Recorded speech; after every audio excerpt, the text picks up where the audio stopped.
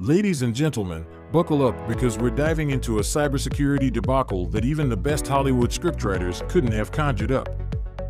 So, here's the scoop. CrowdStrike, the fearless defenders of our digital realms, recently found themselves in a bit of a pickle. Imagine this: a software update that was supposed to fortify our cyber defenses instead decided to take an unplanned vacation. The result?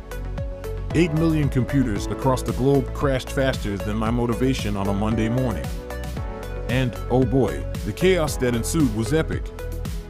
Let's break it down, shall we? Picture this: you're a shareholder, sipping your coffee, feeling good about your investments in a top-tier cybersecurity firm. Suddenly, your phone buzzes with the news your beloved CrowdStrike has not only managed to crash millions of computers, but also plummeted your shares by 32%. That's like waking up to find out your prized racehorse has run off to join a circus. The shareholders were quick to throw on their capes, filing a lawsuit accusing CrowdStrike of making false and misleading statements about their software testing.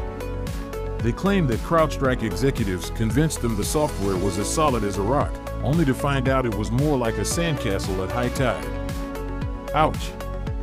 And what about the chaos it caused? Well, Delta Airlines is looking at a cool $500 million loss, which, in airline terms, is the equivalent of finding out all your flights are grounded because your pilots suddenly decided they want to be baristas instead.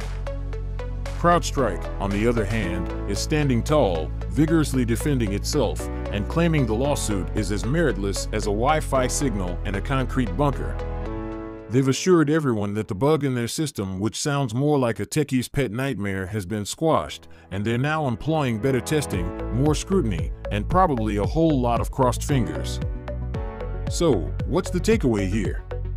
Even the giants of cybersecurity can have their off days, proving that nobody is immune to the occasional facepalm moment.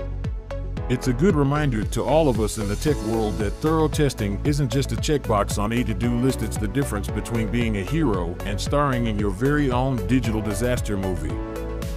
That's all for today, folks. Stay cyber safe, double-check those updates, and always have a backup plan for your backup plan. Catch you next time on CyberTech Guard.